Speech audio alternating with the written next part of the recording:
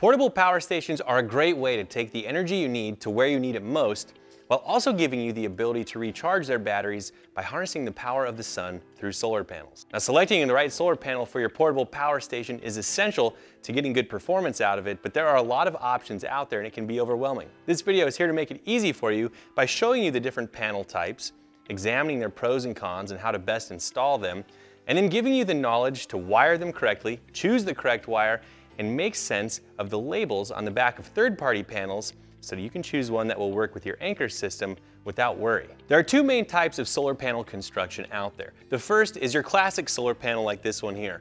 It uses a glass top sheet to protect the cells beneath, and it has an aluminum frame that gives it the rigidity and structure it needs to be mounted securely. The other type of solar panel approaches the problem completely differently, and it does not have a frame at all, and it doesn't use glass as its top sheet. These are these portable and flexible panels like the three in front of me. We have a 100, 200, and 400 watt panel from Anker, and all of these have the ability to unfold and fold so that you can deploy them when you need them, where you need them, with ease. Now, comparing these two panel styles is a bit like apples to oranges. The rigid panels are a great choice if you want to economically and permanently mount solar on a vehicle or structure, but if you want something that you can take camping, well, putting these in the back of your car just isn't going to be a practical choice. That's where these foldable and flexible panels really shine. Not only do they pack up small, but they're lightweight, they don't have a frame, and they don't require permanent installation in order for you to get the solar power out of them. The panels in front of me from Anker actually also include built-in tilt mechanisms so that you can always keep them pointed at the sun and maximize your solar harvest throughout the day. Another great feature that portable panels offer is the ability to be used as a supplement to an existing solar power system.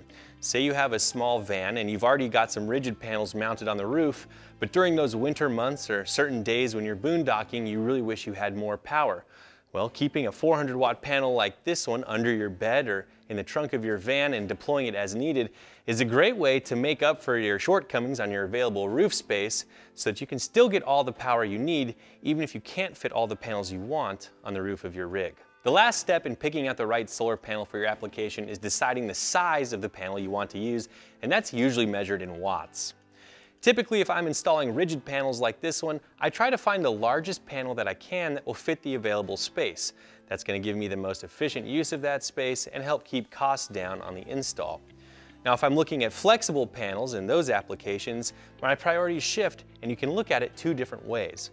The first type is, let's get the biggest flexible panels we can so that when we deploy them, we're going to maximize our solar harvest. And that's great, and especially if you're taking your panels in something like a large vehicle that has places that you can stow them without too much trouble. The other situation is taking solar power to places you never thought were possible. And that's when I have a tendency to opt for smaller panels like this 100 watt panel in front of me. 100 watts of solar is enough to power most small loads that you would have in a normal day of camping, including keeping an electric cooler chilled. What I like about it is it's got handles and storage compartments that mean I can grab this and go in one trip from my car and have an entire solar power system with me in a place where I never thought that was possible before. Before I go any farther, I want to show you what the process is like for setting up and deploying a folding portable solar panel like the ones from Anker. This here is their 100 watt solar panel. Now, the first step is opening it up like this, facing the sun, and then you go ahead and deploy their kickback legs on the back here.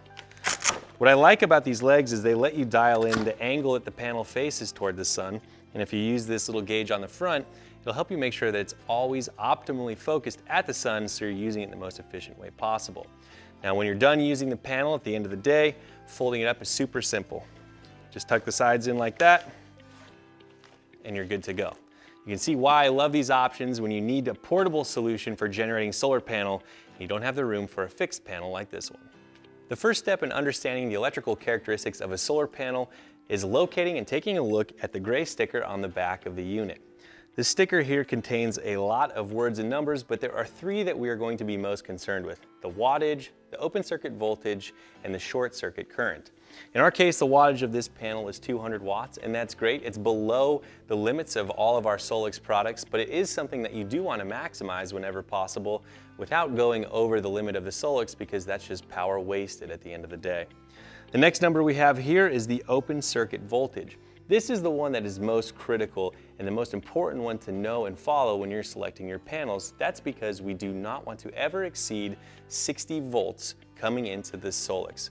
That's because the limit on the solar input for all of the SOLIX products is 60 volts, and if we exceed that, it'll shut down. We see here that this panel has a maximum open circuit voltage of 27 volts, so it'll work great with our system, and we could even have two of these together strung in series, and that will not exceed the 60 volt input limit of our Anker SOLIX products. The last thing you'll see here is the short circuit current. For us, that is going to be 9.6 amps.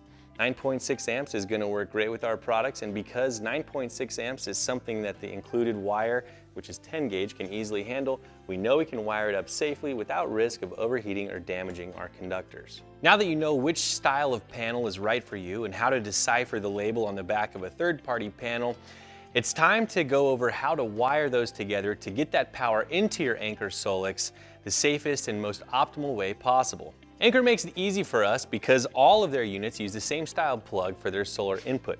That is an XT60 style connector. In order to connect your solar panels to your Anker SOLIX products, all you need to do is find the appropriate cable and adapters to go from the output of your solar panel into the XT60 port of your SOLIX. Now keep in mind, if you're using all Anker branded solar panels, you don't need to worry about wiring them together in series or parallel because the included cables and connectors will make sure that you always get that right no matter what. However, if you are wiring in a third-party panel, making sure that you wire it in correctly is going to be critical to making sure that you stay below that 60 volt limit. Wiring your panels in parallel versus series can be complicated, but let's cut to the chase so that we can make it work for you. If you wire panels in series, that entails connecting the positive of one panel to the negative of the next, and then the positive of that panel to the negative of the one after that, so forth and so forth on down the line until all of your panels are connected together. When you do that, you have to keep in mind that the output voltage of your panels is additive. So if you have a 24 volt panel and another 24 volt panel, when you wire them in series, that puts you up at 48 volts. If you were to wire a third panel up, that would put you at 72 volts, and that would exceed the input limit on your Anker SOLIX. The way around that would be to wire your panels in parallel.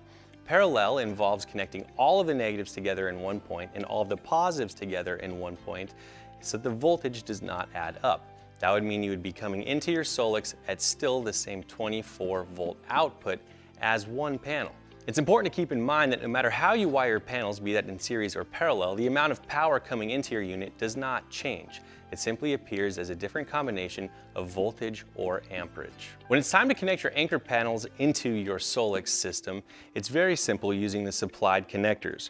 All Anker solar panels either use an XT60 output, like this 200 watt panel here, or an MC4 output, like this 400 watt panel here.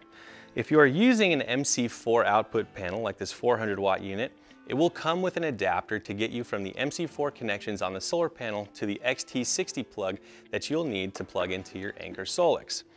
For connecting these together in parallel, I recommend the use of branch connectors like this that have MC4 style connectors on each end. Connectors like this allow you to join two panels together in parallel to give you one main positive and negative output that you would then connect to your XT60 adapter and bring into the input on your Anker SOLIX. For connecting the smaller Anker panels together that use XT60 style connections, all you need is an XT60 cable like this one connected to the output of your solar panel, going into a branch connector like this, which is meant for parallel connection of multiple panels.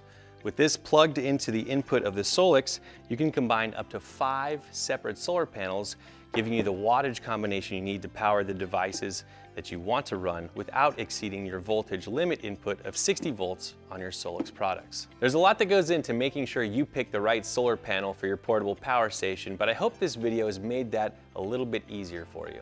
If you like this type of content, make sure you subscribe so that we can give you all the tips and tricks you need to keep living in power.